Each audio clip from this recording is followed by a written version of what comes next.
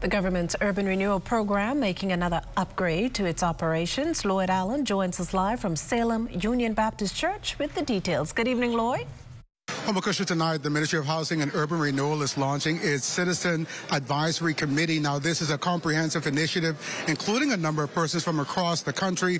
And shedding a little bit more light on this is the Minister, the Honorable Keith Bell. Minister, talk to us about tonight's launch. The idea and the object is to ensure that we launch these commissions to ensure that the community take responsibility for what happens within the community.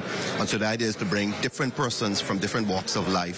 And so we have pastors, we have the preachers, we have the teachers, we have the social workers, we have the ordinary people within the community, and that is to ensure that all of the stakeholders are involved in this initiative. And the idea is to ensure that there is cohesion in everything that we do and everything that we seek to do in the community, but more importantly, that the community take responsibility for its own development. And one final question, of course, as you said, this is a comprehensive list of persons across the sector of society. Many of those are obviously knowing and being in contact with many of their community members as well. Yes. Well, these are community leaders. These are the elderly, the young, persons who live in the community.